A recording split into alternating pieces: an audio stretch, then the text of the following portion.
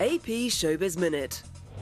Angelina Jolie has met flood victims in northwestern Pakistan and appealed to the international community to provide aid to help the country recover from its worst natural disaster.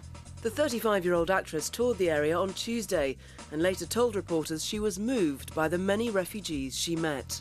The flow of aid money has stalled in recent days, and officials hope the two-day visit by the celebrity UN Goodwill Ambassador will convince foreign countries to open their wallets. John Lennon's killer has been denied parole for the 6th time, nearly 30 years after gunning down the ex-Beatle. A parole board decided not to release Mark David Chapman after interviewing him Tuesday by teleconference at Attica Correctional Facility in upstate New York. He will be eligible again in 2012.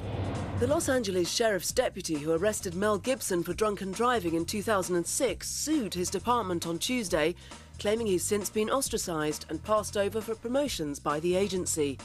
Deputy James Mee, who's Jewish, also claims he was forced by his superiors to remove references to anti-Semitic slurs uttered by the actor-director during the arrest. The department is denying the allegations. This is Lizzie Knight with AP Showbiz Minute.